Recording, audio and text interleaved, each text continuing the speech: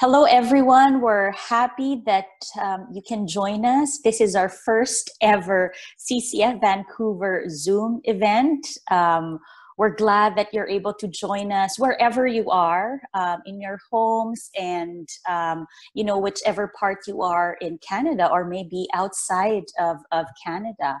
I'd like to introduce you to our event today, and our topic is Thriving Through the Storm, How to Weather a Canadian Recession.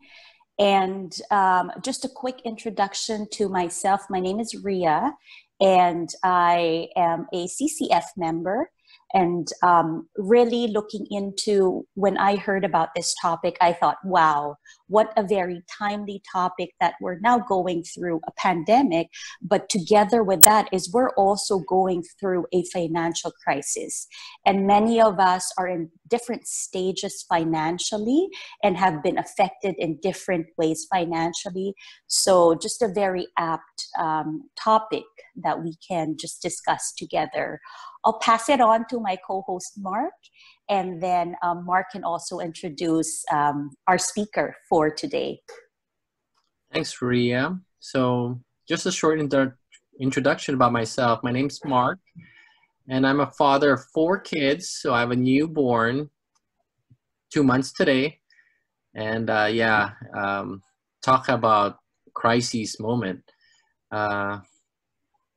So I think this is really a good topic to talk about because money is really one thing that people have in mind a lot and fight over a lot. So hopefully we can gain some wisdom from it. And just to do a short introduction about our speaker today. His name is Jason Rose. He's joining us from Montreal. Can a little wave, Jason? Hope everything is well in Montreal. Jason actually worked for 2 years at Scotiabank as a financial advisor. He was helping clients handle their finances, from budgeting through university to purchasing their homes, saving for retirement, and even planning their estate. During that time, Jason worked towards achieving his CFA designation. So that's Chartered Financial Account or Analyst. And he successfully wrote his level 2 exam last year, which is super hard. So Jason, maybe you can tell us what you've been up to since then. Sure, Mark, and thanks again so much for having me. So last year, as I prepared to write my second level of my CFA exam, I felt the Lord calling me to pause my career and join work with Power to Change, also known as Campus Crusade for Christ International, to serve the Lord for a year in the Arab world. As I was doing this, COVID-19 hit, and we actually had to return home. The Lord has provided us opportunities to continue serving through digital means, even as we prepare to take the next steps in our career. Thank you. Well, I think we'll go ahead and really dive into our topic in here. Thank you, Jason, for that introduction. And, we're glad to see you here. Back safe, and it's good to have the Lord open opportunities for you, since you've come back from your ministry. And so I'll just dive in, and I think we are in discussion of the economic fallout due to COVID-19, due to this pandemic, and different things with the crisis, and including the lockdown. Many businesses have closed, and in that as well, many of us that are employed have been affected. And how should we as Canadians plan to get through whatever is going to come next? Yeah, that's a great question, Ria. This crisis has really shaken the world. Right now in Canada, the unemployment rate has hit 14%, and it continues to rise. Various companies are going bankrupt. Canada's federal debt load has actually almost hit $1 trillion. The markets have endured a correction, but actually a lot of investors are worried that they're going to crash a second time. There's never anything guaranteed in economics, but the signs are pointing towards an economic slowdown that's actually comparable to the 2008 recession. in this dialogue, I really wanted to put an emphasis less on like a countrywide recession, a Canada-wide recession, and a bit more on the personal recessionary struggles that each of us might endure. Even if Canada doesn't officially undergo a recession, for a lot of us, it's going to feel as if we are in that recession. Each of us, we might lose our job. Maybe you already have. You might feel financially tight or struggle with anxiety or sleep. The future might seem really dim, and you might not even want to think about money at all. Those who are working in 2008 know how deeply an economic slowdown affects our well-being. A recession is marked by high unemployment, market pessimism, and a fear for the future. So with that being said, with all this stuff coming at us, I really wanted to offer a different perspective, a fresh look at the situation. There's this proverb in the Bible that I love to look at when things get really dark. Let me just find it. It's Proverbs 18, verse 17. It says, "In a lawsuit, the first to speak seem right, until someone comes forward and cross-examines." And so just to say, that's what's coming at us right now, but let's take a different look at this. When I offer my clients financial advice, I like to offer them a way to understand the situation, to grasp both the simplicity in the complexity. Once we have a handle on the right perspective, we can look at it afresh and make the necessary decisions with confidence. Coronavirus and the fears of the upcoming recession have had their chance to plead their case, a case of fear and a case of despair. Again, another Bible verse that I just love is actually in 2 Timothy chapter 1, verse 7. It says, "God has not given us a spirit of fear, but of power and of love and of a sound mind." I want to encourage each of us to look at the situation with wisdom and a perspective of hope. I want to highlight a few of the many passages in the Bible that discuss this perspective, the perspective that we need to have, and just demonstrate also the Bible's relevance today. Thanks, Jason, for that. I like what you said about finding some simplicity in all this complexity. And yeah, Apple put it the right way, right? Make things simple, and all his gadgets are all simple, but they're making a lot of money. Mm-hmm. But also, what you discuss about wisdom and hope is something that I'm very, very much interested in. So is it possible for you to tell us more about how we can employ this wisdom through this economic downturn?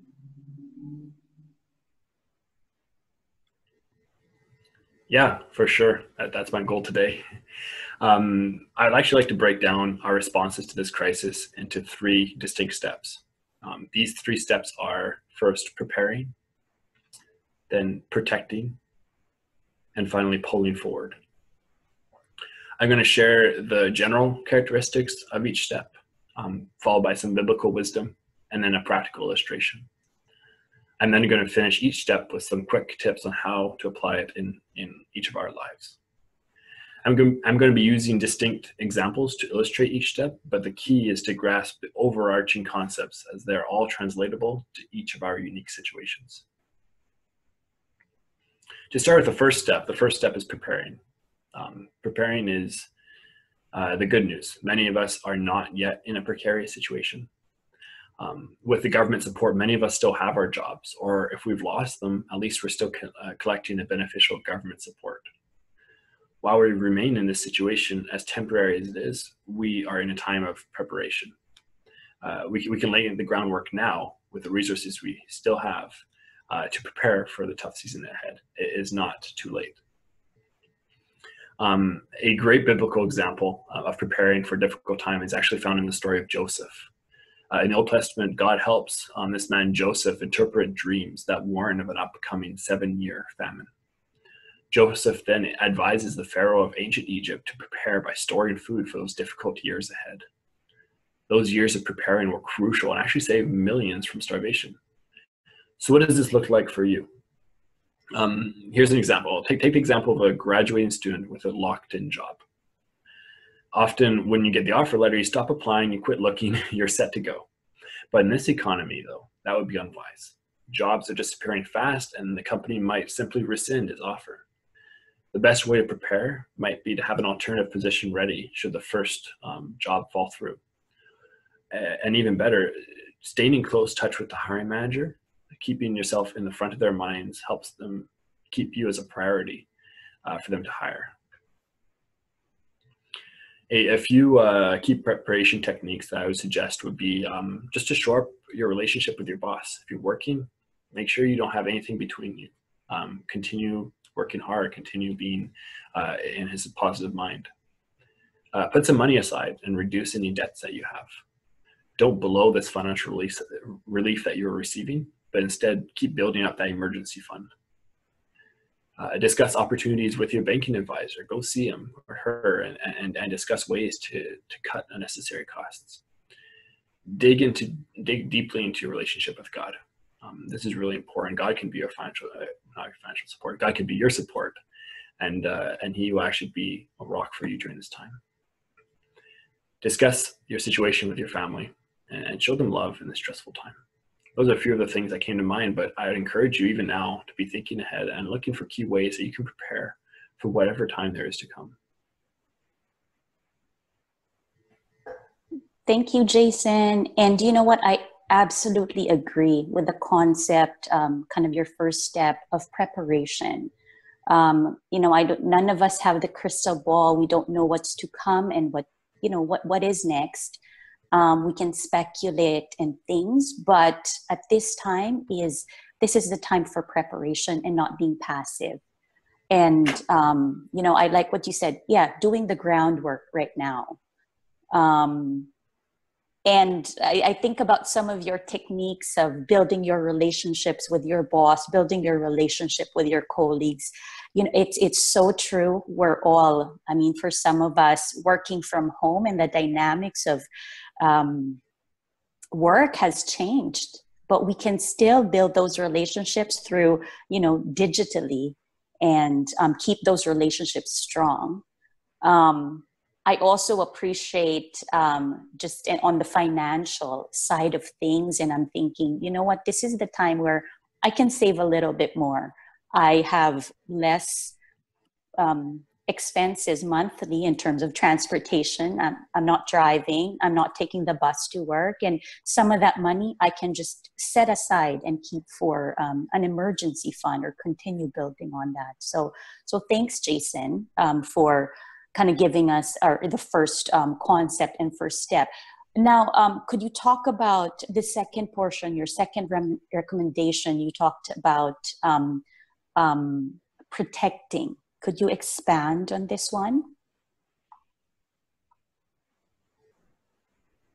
Yeah, for sure, Ria. And those are some great ideas already for yourself for preparing. You're right. The next step is protecting.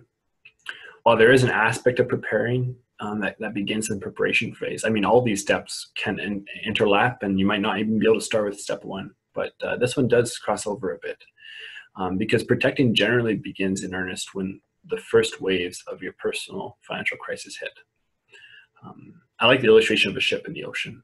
When the storm hits and you need stability, you find that in dropping the anchor, and that puts a pause on the damage to your ship. It really stops you in its tracks and lets you recover, lets you stabilize.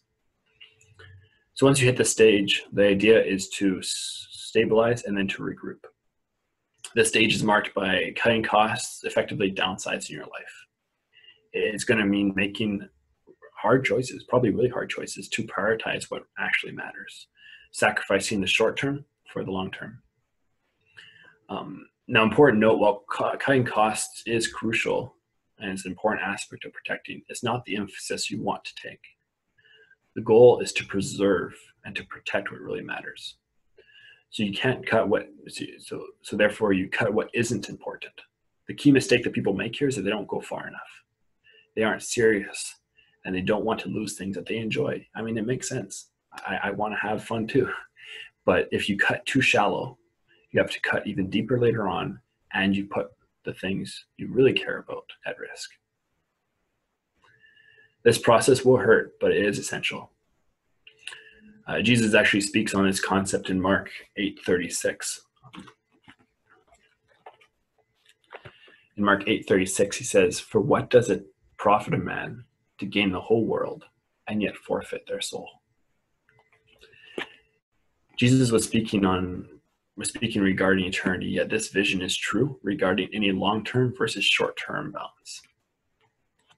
An example of what protecting this looks like in practice would be, say, a 40-year-old man with a full-time job and 3 kids. He then loses his job at his firm because of COVID. He identifies as his protection priorities his family, his RRSP savings, and his kids' RESPs. Therefore, he confidently pivots and sells the second car, cancels Netflix, and then reduces his phone bill. He keeps going until his expenses are less than his income. He also uses his severance package that he gets from losing his job to reduce his debts, and then he keeps a small emergency fund in case things get worse. This man then takes the extra time and invests into his young family, spending time with his wife and kids, giving them the stability that he finds in the Lord. This man has really prioritized things that matter and gotten rid of the things that don't matter. It's incredibly important in this section to ensure that your priorities are well set. If not, you will cut the wrong things. Don't hesitate to put each expense on the table and analyze what value they bring to your family's long-term goals. Invest into what doesn't fade, into relationships, your family, your community, and your relationship with the Lord. Everything else is just temporary. You can always get it back again. Some practical ideas for protecting would be really important to just delay major purchases. If you can, if you're not locked in yet, step back, hold off, wait a bit, see what happens. You don't know when you might lose your job, when you might not. An important thing if you have a mortgage is just to discuss with your banker the options of restructures or refinancing. This is where they take a look at finding a different way to look at your debt to reduce your monthly payments and make it more manageable. Communicate clearly with your spouse and also with your kids about the financial situation. Like I said before, a lot of people don't want to talk about money, but if we don't talk about it, it doesn't make the problem go away. Be clear with your spouse, be clear with your kids, and help them take these hard but important steps together. Ask yourself what's necessary, what's not necessary. I've actually outlined my budget that way. I have my necessary expenses and my unnecessary expenses, and those ones are the first to go. And look for any way to reduce recurring bills, especially. Some big ones are your phone bill, car insurance. If you're not using your car very much, maybe reduce your car insurance. Other things like that. Find ways to reduce those monthly bills. Again, before starting to cut, have an honest discussion with your family about the family's financial position, and then you can work together and looking together for ways to reduce expenses. Thanks, Jason. Yeah, I learned a lot. I took out a lot of notes. So I find that repeating some of it will help us because it's so dense that I just want to digest and chew on it. So I like the example of being like a ship. If there's a storm, then you got to drop anchor.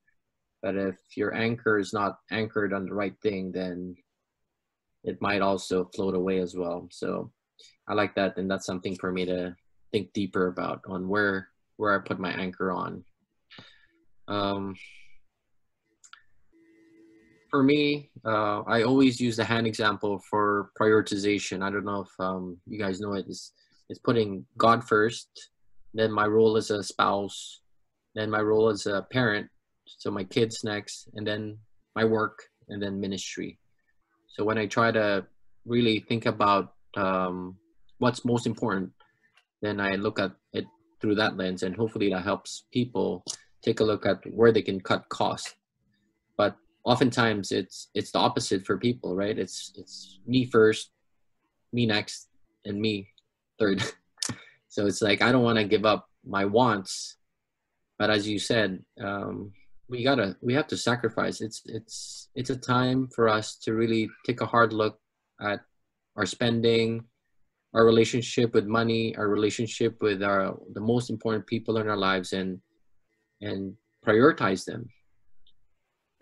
Some of the things that people might not want to do is cut off Netflix, right? Netflix is so popular, it really tries to drown us out from what's happening out in the world and get into the Netflix world. But yeah, we're number one, we're paying for it. We're spending a lot of time on it, but are we using our time wisely?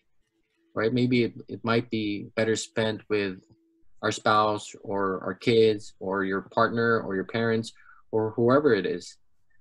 So really, protecting is very important, but only if you focus on what's really important, which is number one. Let's not forget, it's God, number one. And finally, what resonated with me was that it's important to communicate, be honest, face reality, and don't go into a bubble and say no, it's gonna blow over, it's gonna be fine. The truth is there, and we have to face it. This is what we have to do so that we can survive this storm. If we don't, then we just say that, oh, it's too late, we're gonna sink. So once we prepared, now we protect. And I'm looking forward to your third one. What's the third step? Yeah, the next step is actually to pull forward. This is actually my favorite step because it marks a difference between surviving financial hardship and thriving in financial hardship. You can survive with the first two steps, preparing, protecting, but it's the pulling forward that lets you thrive, even in this situation. The goal of this step is to see how you can benefit from this time of functional displacement and position yourself to be better off. Ask yourself, what opportunities does this crisis present you with? How can you make yourself more employable? Or even what time investments do you want to pursue with all this extra time that you have on your hands? Countless amazing companies have started because the founders got fired and decided to pursue a new idea. Don't waste this time, but put it to work. Pursue projects or small business ideas. Deepen your learning. Take time to learn a new skill. Continue also to remember what really matters in the end. Invest into your kids' spiritual walks. Invest into your relationship with your spouse. Spend time with the Lord. Grow in your prayer life. Read through the Bible. Be prepared for the Lord to even show you a new direction for your life to follow. And be ready to trust Him with that, actually. Consider even being generous during this time, both with your limited finances and with your extra time. Is the Lord asking you to address specific areas of disobedience in your life? Is He strengthening you for future challenges ahead? Those are all questions I love to ask. And yeah, it's just really important to think of how can we make the most of this time. Those that truly succeed in the period of crisis are those that can look beyond that crisis, really gain vision and strive forward. There's a verse in First Chronicles 12:32, where it says, I got it right here. It's listing different groups of people who have sent armies to go help David. And from Issachar, men who understood the times and knew what Israel should do. 200 chiefs with all their relatives under their command. So like I said, in this time, King David was gathering armies and many people came from all the tribes. But from Issachar, they sent leaders who had vision and who could use resources wisely. These leaders understood the times and knew what to do. They didn't just send soldiers who were just people who could fight. They sent people who were leaders, people who had vision. Be a man from Issachar. Don't panic, but understand the times and act accordingly. The way you can pull forward really depends on the situation you're in. For my situation, as an unmarried single guy who's looking at new employment this summer, I'm starting to learn how to code Python so I can be more employable in my next career move. I'm taking some extra time each weekend to practice, and I purchased an online course for just $20 to learn the basics. That's just one way that I'm trying to pull forward. Here's some pull forward ideas that I thought that you can think of and add to them as well. First, build into your skill set. Create new skills that you didn't have before. These can be skills that you've seen that would be valuable to you in the job that you had or that you still have. Or they can be skills that would help you make a lateral move into a different type of job, a better job.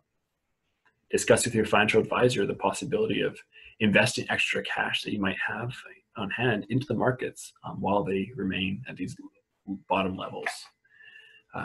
Do this wisely with your financial advisor in the way that makes sense with your knowledge. It'd be a good time to network and position yourself in the best way possible for this next step. I'm horrible at networking, but reaching out to a few colleagues you've known over the years and just saying, hey, I'm looking for a new job, or I'm looking to expand my horizon. What would you suggest, or have you heard anything?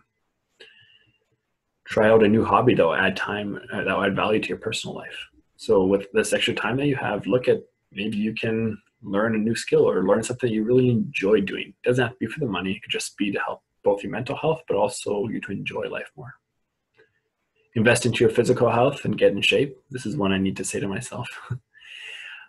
Invest time into loving and discipling your family. Again, I'm repeating this again and again, but with yourself surrounded by your family, this can be a really, really good and important time. And finally, and I would say even most importantly, invest into your walk with the Lord. How many of us have said, oh, I don't have time this morning, I have to get to work, or, well, those excuses are gone. Spend time with the Lord, invest into that. The goal is to leave this crisis stronger than you were before. You need vision, motivation, and a solid foundation to do that.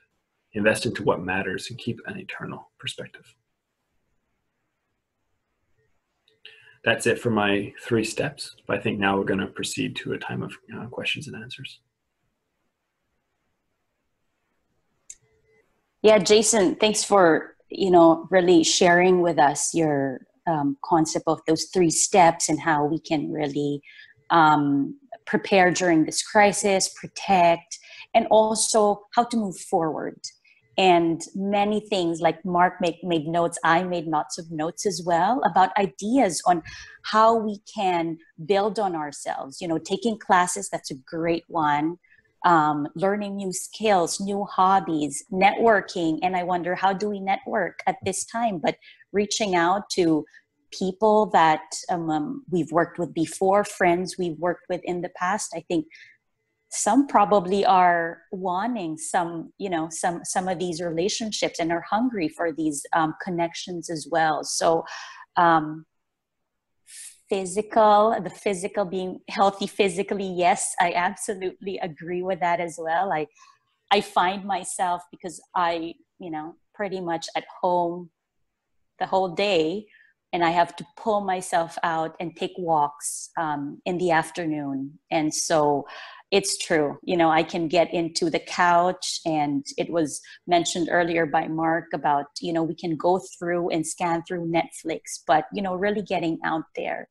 And most of all is investing time with family and with the Lord. And, true, no more excuses that I'm too busy, I have this and I have that. We have the time right now. We're at home, we're together with our families. I don't need an extra hour to get to work. I have that extra hour to myself that I can really build on, my prayer life. So very practical steps, Jason. Thank you so much. And as you've mentioned, I think we are in our time of Q&A. So we'll take some time for our viewers today and allow them to post in their questions. I think through the chat room is the best way. Just send in your questions and we'll collate them together, and we'll have more time with Jason to share with us and touch on some of the topics that you wanted more to be answered. Before that, Ria, thanks for those insights and wisdom. Can hosts ask questions as well? Oh, true. We have the mic, Mark, and okay. I think we should. Yeah, what struck me most about that last part, which is actually 3 P's, right? So it's easier for us. So first is preparation, protection, and pull forward. So I like it makes it a lot easier for my poor memory to remember. But what struck me most is your last comment on investing more into our walk with the Lord. And can you expound on that a little bit more, Jason? For sure, Mark. I think, I'll use myself as an example. For a long time, I have struggled to maintain the discipline to have daily time where I spend reading the Bible or praying or listening to what God has to say. And one of the ways that the Lord has really blessed me during this whole time of displacement, where I got pulled out of the place I was working very drastically and replaced back in Canada, and then in quarantine for 2 weeks while I waited to see if I had coronavirus or not, was that every day I was able to take time and really spend it listening to God and reading the Bible and praying. And this is really, it's really been able to shape my perspective on this. For a bit of time, I was struggling with anxiety, with feelings of claustrophobia, being stuck in the country that I was in, worried about stuff. And now when I was back, I felt that in the time I was spending with the Lord was starting to show me areas that I had misplaced my identity, areas that I had allowed that to be built into things like the ministry I was doing, the work I was doing, the relationships I built, the position I held. But when I was coming back to the Lord, I realized that he was taking those things away from me, and he was actually giving me himself. I had a chance to receive from the Lord. And so every person I'm talking to these days, I'm saying, look, God is putting a pause on your life right now. This is a scary situation. This is a hard situation. This is the economy we're talking about. I haven't barely mentioned coronavirus, which is scary in itself. But this is also a chance for us to say, God, what are you trying to show me? Is there anything that I have not been listening to about? Has there been anything that I have not been faithful to you in? And really turning back to him, spending time with him. That was what I think I meant by really taking advantage of this time and re-centering ourselves on the Lord. Yeah, thanks, Jason, for clarifying that. And really, I resonated with what you said about identity. So who we are really. And I find that a lot of people in this trying times is a lot of fear, and people are looking for hope. And going back to our example of a ship looking for the right anchor, can you share with us more wisdom on that, on where we should really put our anchor or our foundations in? Yeah, I think that I think these simultaneous crises, the economy and this virus, have shown a lot of us that the anchors that we thought were solidly placed weren't. And so even as we try to throw out our anchor and stop our ship from moving and have a chance to breathe, I think it's important to reflect on that. Were you depending on your health to pull you through? Well, that might not be something you can depend on. It shouldn't be something you can depend on. I don't have the verse, but everywhere in the Bible talks about how we are like grass. We will live a relatively short life compared to all of history, and then we'll be gone. And yeah, we have memories, but those will even fade away too. We can't depend on our health. A lot of us depend on our money, depending on our savings accounts, our RSP, our retirement, right? And suddenly those are being pulled from our feet. And like I said, every time that we face fear, I think that that's a demonstration that we starting to feel that the anchor might not be as solid as we thought it was. And so we need to ask ourselves, what is solid? Where can I find that rock that won't move? And I've found that in Christ. I don't always put my anchor in God, but I should, because he's the only one that won't move. His perspective of me doesn't change. His love for me doesn't change. And he can pull me through. He can hang on to me. Sorry, I'm mixing metaphors here, but he's the rock that I can stand on. So Jason, for those that, that are still doubting, are still anxious, are still unsure about what the future holds, how can we find this hope, and this certainty that you are talking about, and, this anchor that you have just shared with us? Yeah, that's a great question, Ria. If you haven't ever done this before, this might be the time for you to do this. The Lord is asking each of us to make a decision about whether or not we're going to follow Jesus or not. And in following Jesus, we have to give up everything, but we actually gain back everything. The Lord becomes our King, and we surrender to him all that we have, and we receive from him the inheritance that he offers. I love the verse in John 3:16. You probably know it, but I'll read it again. It says, "For God so loved the world that he gave his one and only Son, that whoever believes in him shall not perish, but have eternal life." God sent Jesus for situations like this, so that when we have the whole world coming down around us, we can recognize that it's only in God that we can find our anchor and turn to him and place the anchor with him. And then he promises to rescue us. And you might be feeling that call today. In Revelation 3:20, I love this verse. It says, Jesus talking. And it says, "Here I am. I stand at the door and knock. If anyone hears my voice and opens it, I'll come in and eat with that person and they with me." And so if you feel Jesus asking you today to let him into your life, to allow him to take control of your life, I ask that you would do that and that you would rejoice in that newfound freedom and love and life that you have with Jesus. If you would like to make this decision today, here's a prayer I'd like to pray with you. And you can pray this aloud and really reflect on the words that it says. It's a way for you to allow Christ to enter your life and take control. Lord Jesus, thank you so much for loving me. Jesus, I confess that I have sinned against you, but thank you for dying on the cross for my sins. Today I put my trust in you as my Lord and my Savior. I accept your free gift of eternal life, and I surrender my life to you. Thank you, Jesus, for forgiving my sins. From this day on, I choose to follow you. Amen. Thank you. If you've prayed this prayer, feel free to reach out to a facilitator who would love to follow up with you about the next steps you can take. Thank you, Jason. So let's, shall we move on to our Q&A? So we have a lot of questions here, and one of the questions that we picked out was from our friend MJ. She's asking, I am single and still in the accumulating phase in my financial journey. How can I make the most of my potential and take advantage of the time that I have? That's a great question, MJ.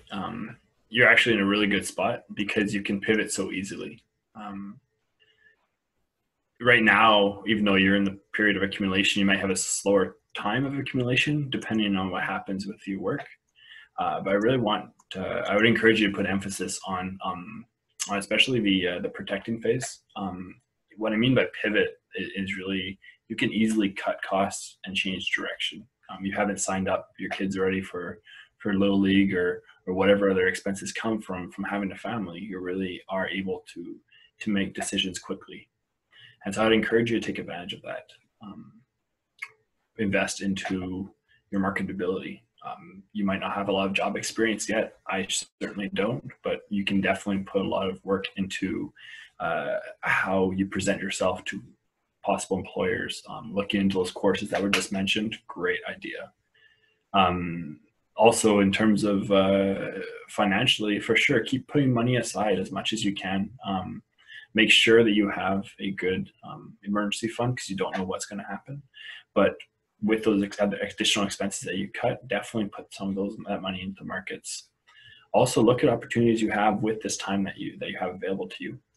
There's a big temptation just to use the extra time on Netflix or on Facebook or Instagram, but you really want to make sure that you're putting this time to good use. There might be some really good opportunities. I'm not sure if you're involved in your church, but there might be some really good opportunities to be involved in your church in discipling people or in helping with new ministries or new outreaches. Just remember that a great way to handle your time well is to organize it well. It's having a good schedule, putting things in order, and achieving the goals that you want to set out for yourself. That's something I've been doing a lot of, is scheduling my days, having a plan before I start each day, and then evaluating, why I didn't hit my goals if I didn't, or rejoicing in how I was able to achieve some of my goals. I think from the eternal perspective, again, looking beyond just this life, I think there is really an importance in looking at how does God want you to use your singleness and your freedom to really honor him.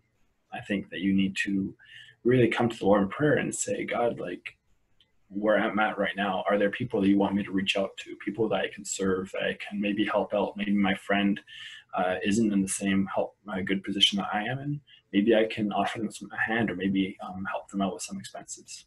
Really take this time to shine the light of Christ in your neighborhood, in your community, and help other people get to know his love. A follow-up question, Jason, is a more technical one. Is when you say emergency fund, how much usually is that? You have no idea how often I got that question, Mark, in my financial meetings. It's a really good question, and you'll find a lot of information online. Also, a lot of this stuff that I'm saying, guys, I didn't come up with this. You can find it out for yourself searching this stuff.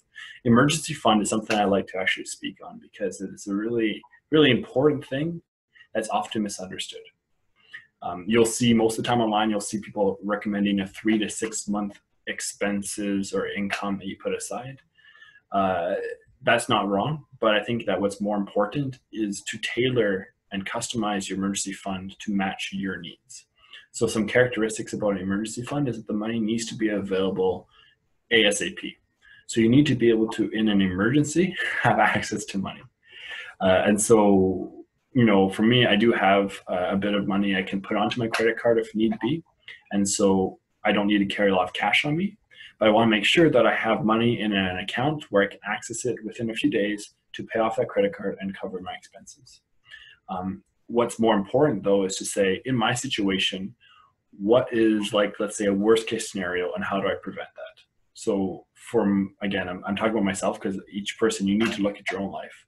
But I like to say, for me, if I lose my job, and in this economy, it's not going to be maybe just like a 1 month, 2 month, 3 month to find a new job. It might take 6 months, 8 months, 9 months.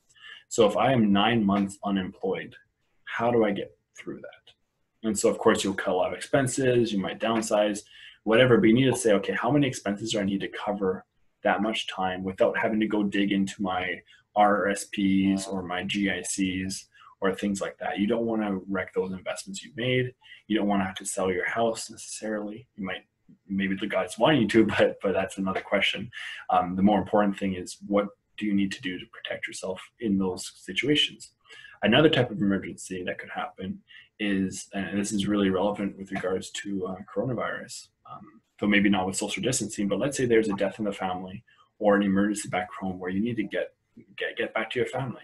Maybe your family's in Canada, maybe they're in the Philippines, maybe they're elsewhere. But if you needed to book a flight right away or something like that, or if you needed to support someone who also loses the job, those are expenses you also want to take into account.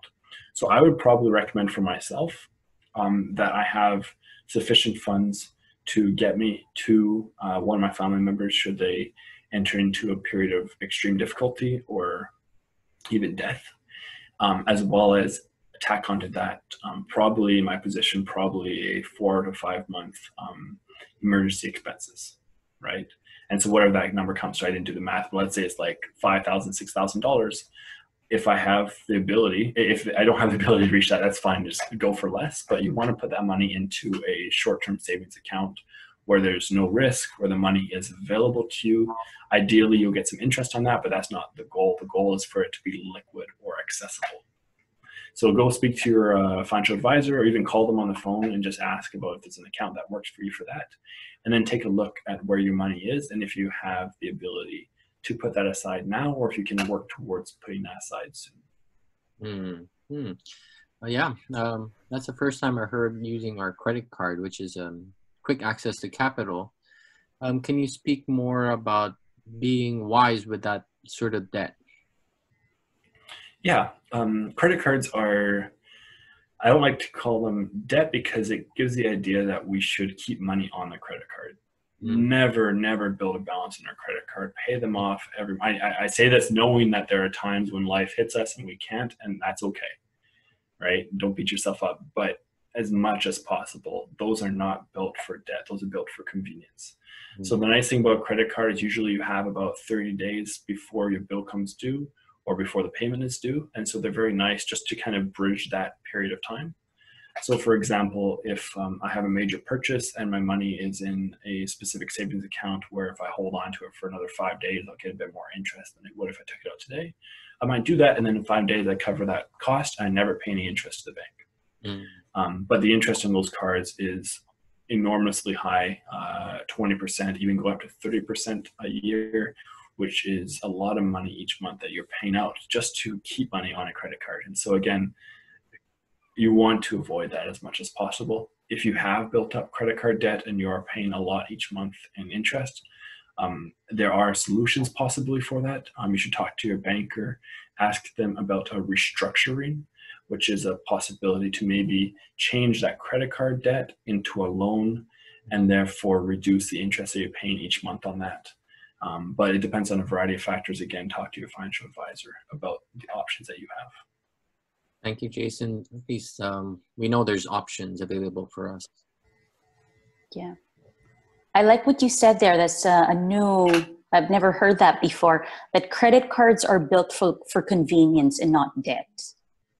And that's not really the way generally we think of credit cards. Is it's money that were borrowed, we accumulate interest because we can't pay it yet. But really good to hear that different perspective from you.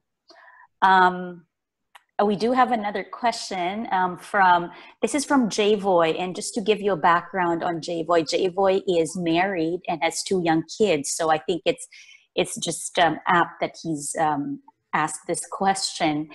And so he said, I heard that the best time to invest is during recessions. What do I need to do to be in the best position to invest right now? That's a really good question. Thank you for asking it.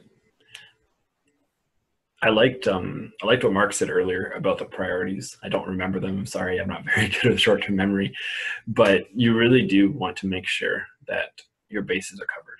And so what this means, because you have a family, you might have a mortgage, you might have other expenses. You really want to make sure that if, things happen, that you are covered. So this means ensuring that before you start investing, that you are in a stable financial position. Okay. Again, we can only go so far in protecting ourselves, and we need to be trusting the Lord in that too. But I would encourage that before you make the decisions to put money into the markets, even though it might be a really good time, that you're not going to then lose something more important. So again, the whole protecting aspect comes in really importantly here. But the pulling forward is talking about investing in a good time. And this is something that might be really wise to do. I can't share enough how important it is to only invest in ways that you are comfortable and that you have experience. A lot of people say, oh, now I'm going to become a stock trader. It's probably not wise for a lot of us to do that. But maybe this is a chance for you to take some extra time and read up on what that looks like, understand how the markets work. I would encourage you to talk to your financial advisor about what products are available to you. There are some really wonderful new products called exchange traded funds, or ETFs, that are usually very cheap, that I would encourage you to look at. But again, this is after all the bases are covered. At that point, because the markets have dropped down, investor sentiment is that things are not going to go very well. And while this might be true, it still means that if you don't have needs for another 5-10 years, it might be a good time to put that money into the markets. Whenever you invest into the stock markets, you want to be investing for longer term goals, not shorter term goals. If you need the money in 2 or 3 years to buy a house, it's probably not wise to put into the markets. Talk to your banker. There's probably other available opportunities for you. But if you don't need the money for a while, and this is say you're saving for your retirement, for example, it is a great time to buy in if you have that extra cash or extra capital. And I would encourage you to put it in slowly. The reason for this is that, let's say, I don't know, maybe tomorrow or next week or next month, the markets might take another drop. Maybe over a week, it could drop 20-30%. And then you'll be feeling really dumb because you put your money into the markets and it crashed. I felt that way a lot of times. Mm-hmm. But what I would encourage is that if you put in slowly, you might lose a bit of money on that. But remembering that your horizon is beyond this pandemic, it's beyond this emergency. And so it's going to be 5-10 years, your money's going to come back. It's fine. And so put it in slowly, though, so that if that does happen, maybe 20% will drop, but then you'll be able to buy more in at a much cheaper rate. And so just keep your head on your shoulders. Don't put in more than you can afford. It's not time for that. Don't take out debt to put money into the markets. It's a really bad idea. But in general, just think wisely on that. Whenever I see the word invest, that's my favorite word. I think I think my quote on LinkedIn is that not every investment is a financial one, or at least most investments aren't financial ones. Most investments that we make are actually relational. So yeah, we have our finances, but we actually have our relationships as well. And so I think that while I do want to speak to the financial, because I think that's what you're talking about, I want to just remind you of the investment that you could be making in your children's lives right now. My best memories of my childhood when my dad would take me to a hockey game, and we'd drive for a couple hours and we'd just talk about life, and he would share with me, and we would learn together. I've got other memories of my mom taking time to cut my hair. I mean, my haircuts are my mom's cuts.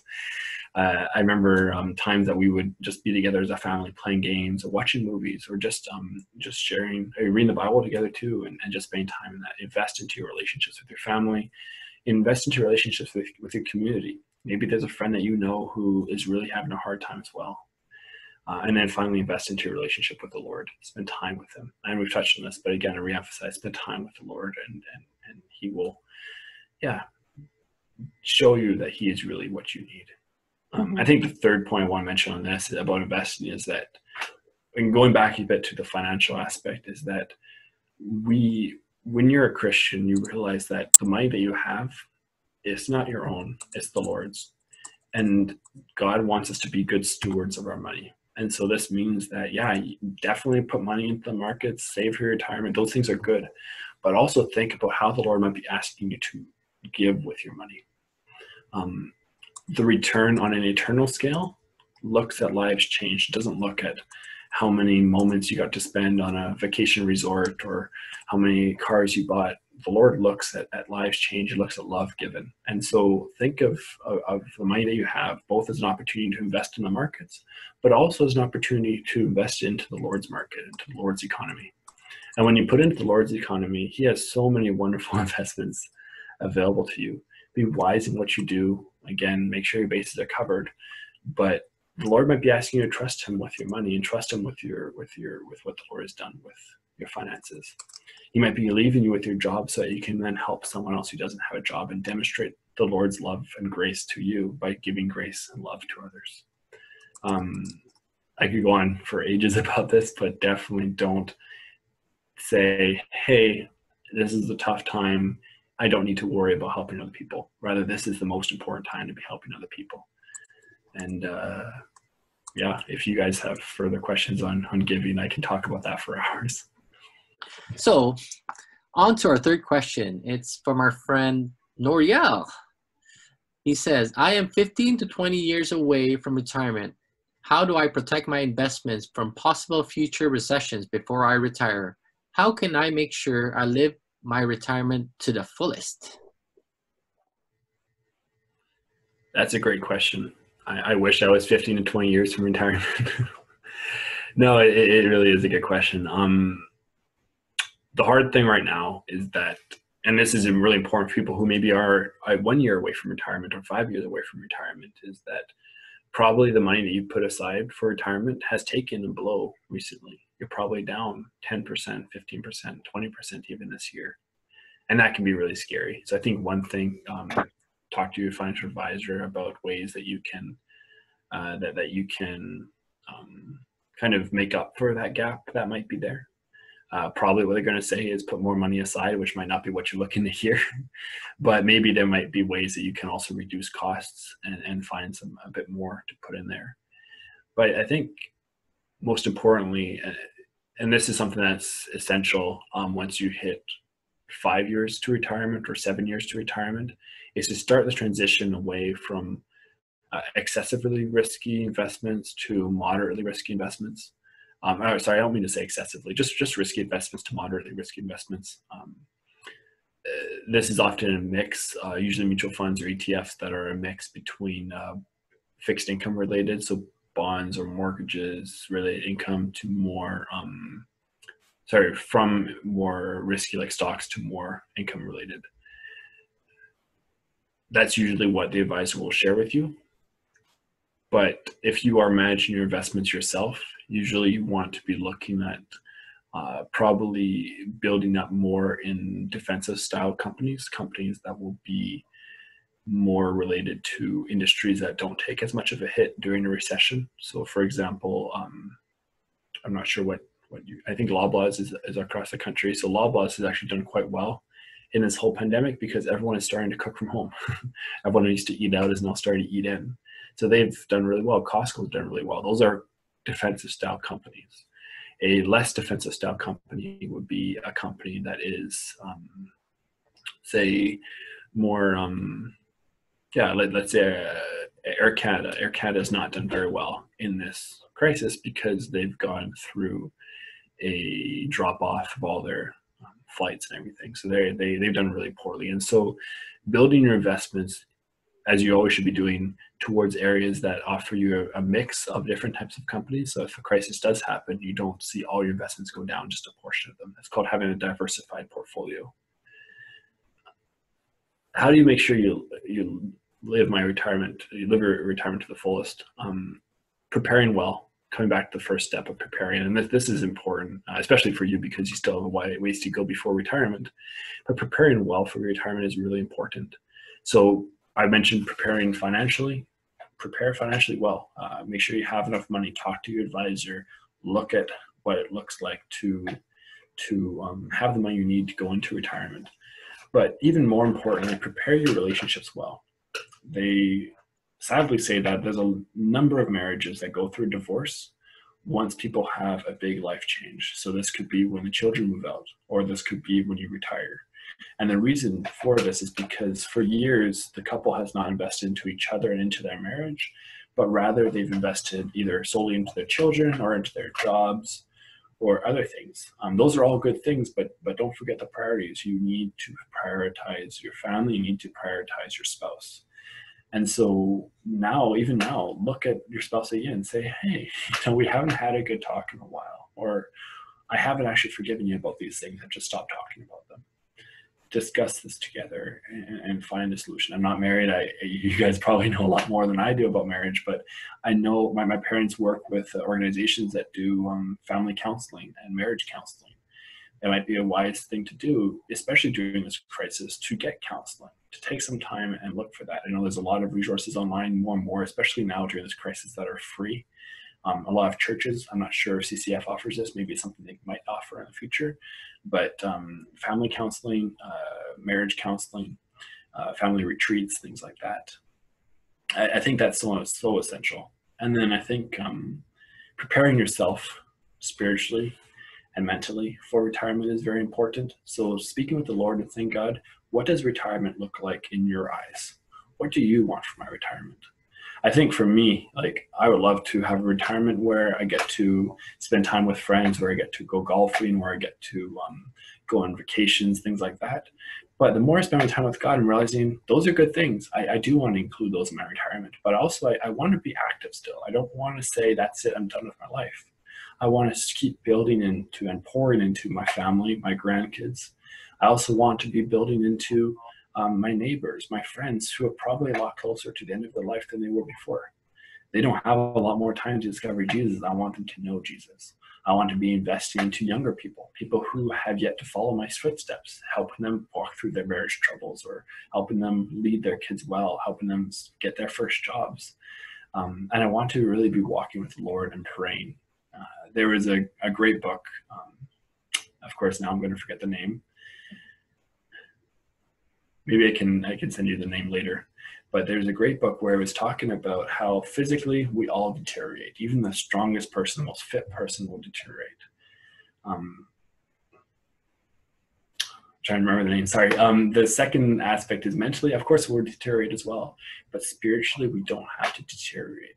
We can continue investing into our walk with the Lord and investing into prayer with the Lord. We can continue doing all these things with passion because the Lord is our rock. The Lord stays strong. And so even as we fail physically and mentally, spiritually, we can continue to grow in strength and in depth of our love with Jesus. Yeah, lots of good resources that we have heard today.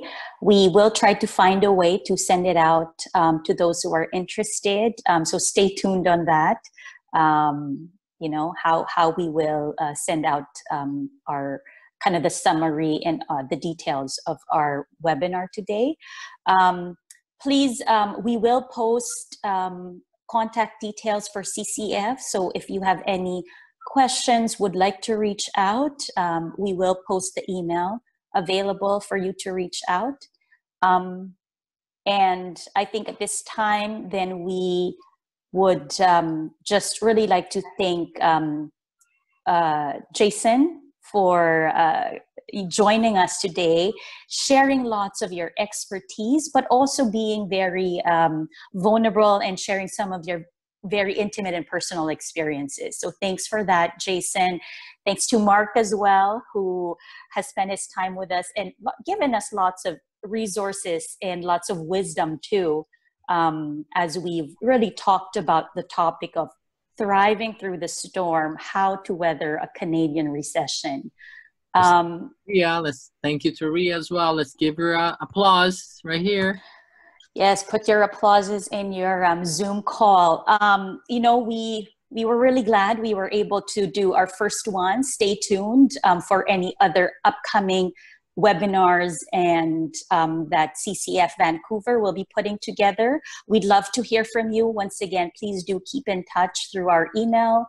And thank you for tuning in. Thank you. Thank you, Ria. Thank you, Mark.